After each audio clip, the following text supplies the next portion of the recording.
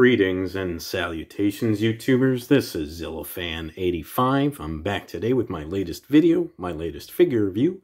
Today we're going to go ahead and take a look at my Bandai Movie Monster Series Godzilla 1991 figure. This was one I was definitely excited for when they announced it and, of course, released it.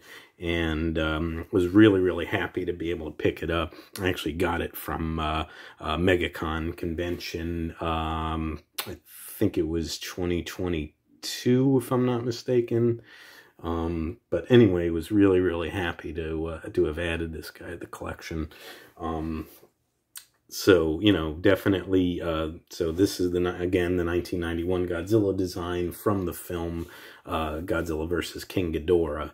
Essentially, it's the same design as the 1989 Godzilla, but there were some tweaks that were done. If I had to pick one over the other, I would probably aim for the 91, just because I like some of the added bulk and a little bit meaner looking face and whatnot that they gave this guy.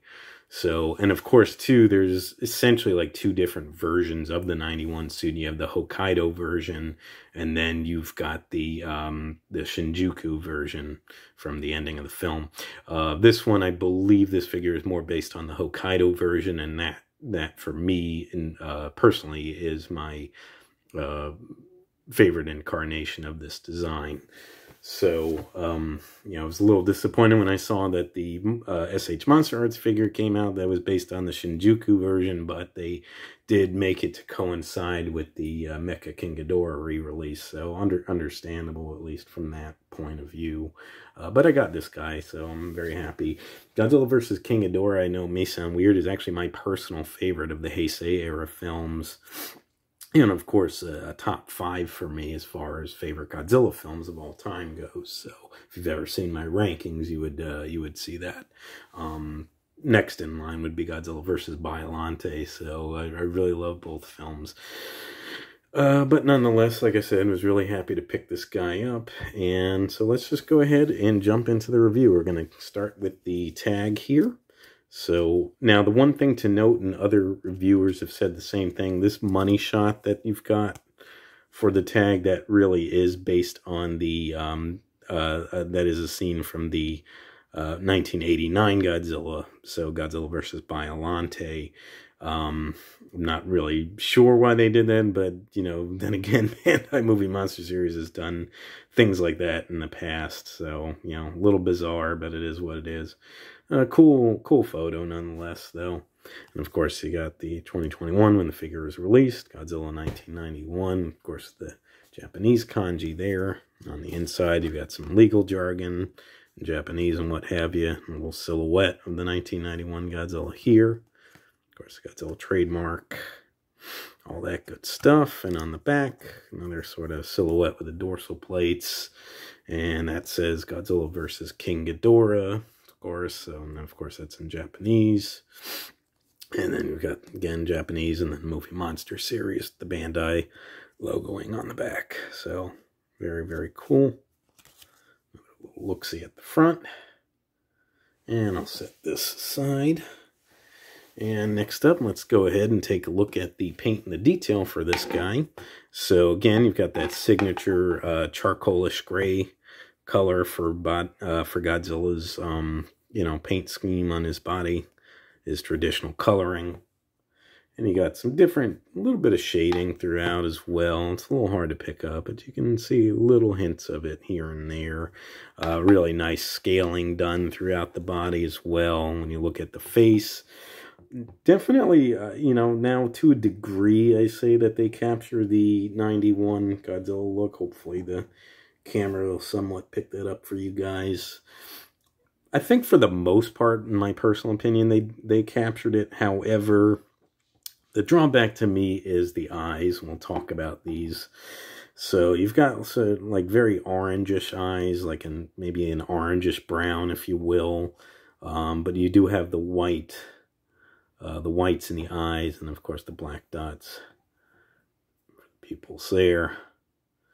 But really, really for this Godzilla in the 89, you shouldn't really be seeing any whites in the eyes. It's usually all that orangish brown color throughout, and of course the black The black pupils in the center is really what it should be without, for the most part, without seeing any whites in them. But I mean, that's the way I've always seen it when I've seen the 89 and 91 Godzilla designs. But you know, it is what it is. Yeah, it takes away from it a little bit, in my opinion, but I still think overall they did a decent job, you know, and certainly the face otherwise, I personally think does a good job and represents the 91 Godzilla fairly well. Of course, you got the ears on the side here, some nice detailing. You got the rivets on the top of the head there.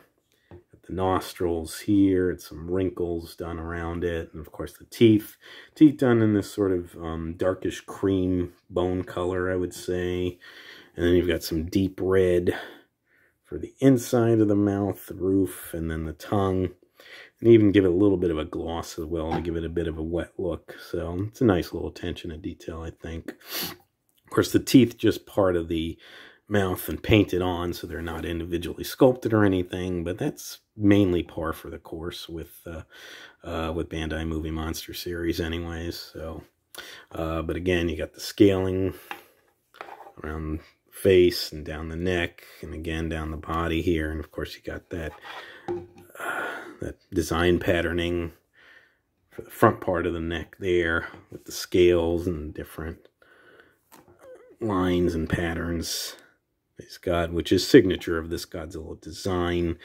Heisei in general, but really in particular the early Heisei with the 89, 91 designs there. And then again, very signature of the 91 Godzilla, you got this very puffy, muscular looking chest, which is something that I really like. It really makes him look imposing, I think. So I definitely like that. Again, more of the scales, and got some lines and whatnot done to give it that movie accurate look there. Again, the scales on the arms, and then of course the hands here. Again, that sort of creamish bone color fades into the fingers there, I would say, and some nice detail work. And a little bit of detail on the bottom, but not really any paint on the bottom parts of the hands, as you guys can see there. But otherwise, on the top parts, pretty nicely done. And all the scales as you go down the abdomen area and then down into the legs here. And you got all that musculature design. Again, very indicative of the 91 Godzilla. Like I said, definitely made him bulky and more, bulkier and more muscular than the 89, I would say, is some of the tweaks that they added to this guy. A little bit of dirt there. Just pull that out of the way. And you got the kneecaps here, and then of course you got down into the feet, and again more of that creamish bone color there. A little bit of paint wear here, like you see on this toe in particular, and the way it sort of fades from the toenail, from the toe claws into the toes themselves. But not too bad. I think pretty nicely done overall. Some nice design work there as well. Nice sculpting, I think. So really, again, I think really captures that look pretty well there. Of course, on the bottom of the feet, you got the Bandai trademark information, the Bandai China. And then, of course, trademark Toho Company Limited. So, par for the course with Bandai here. And, of course, down the tail, you got all the segments and the scales running down the tail there.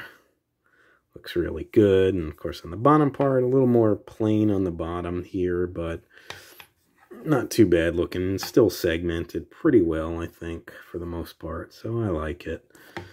And then of course where the rivets go into the dorsal spines here as you go down the neck.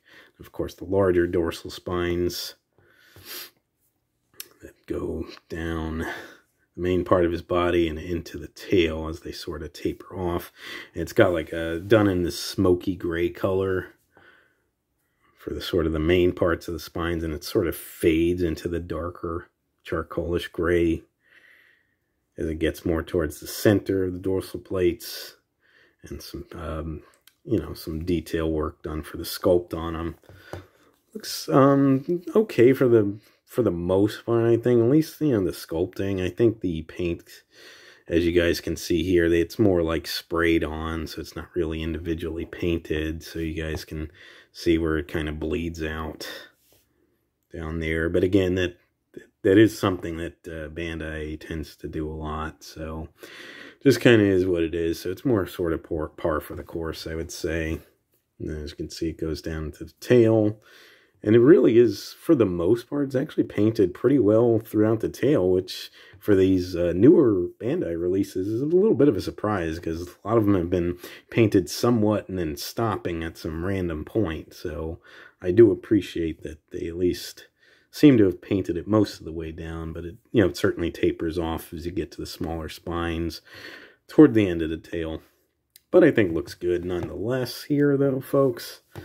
And other than that, I think that just about covers it for the paint and the detail. I don't think I missed anything. Next up, we'll take a look at articulation. So again, a Bandai Movie Monster Series, you know, vinyl figure, so pretty basic. There's nothing in the head here, at, you know, at the neck or anything. The arms, though, do swivel, and you see, I'm not super crazy about when they put like the swivel joints here as opposed to at the shoulder, but I guess just because of the sculpt, that's what they did. So you can swivel in and out like that, so it can go out pretty far if you're gonna really stretch it all the way. You know, if you need to for some reason, but otherwise, just a nice swivel in and out like that. Obviously, because of the sculpt, you can't get it to go all the way around, but is what it is there. So it looks pretty good nonetheless.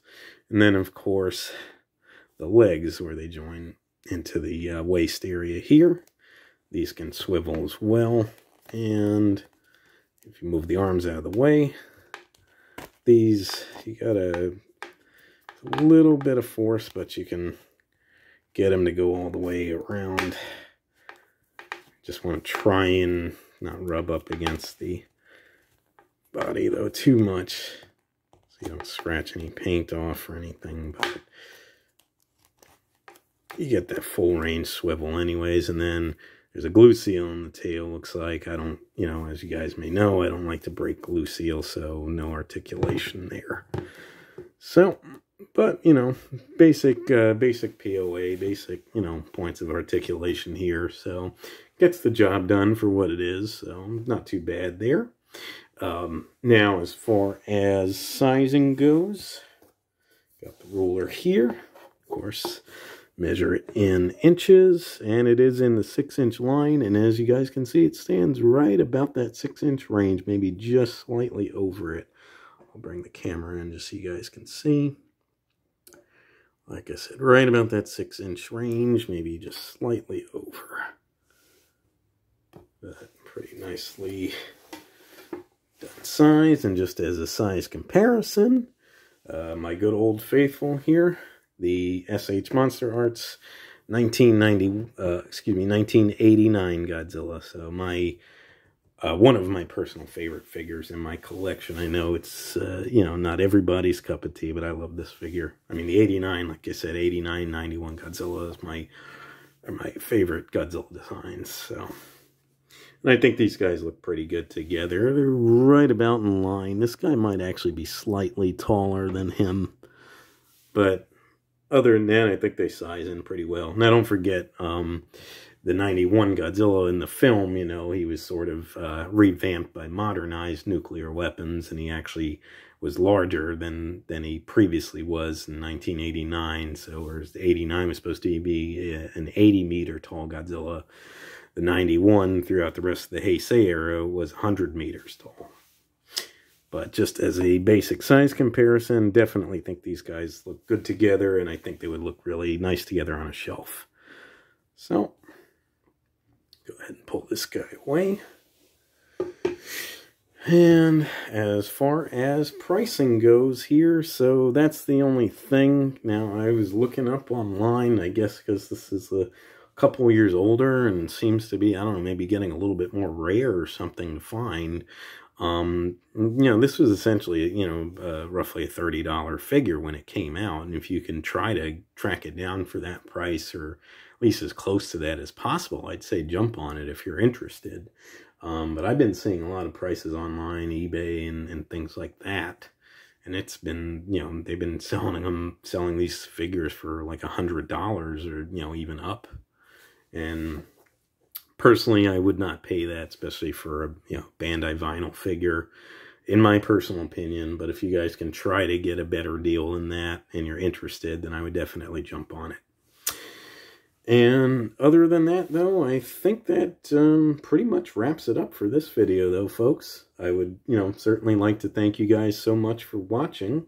If you would like to subscribe, please feel free to do so.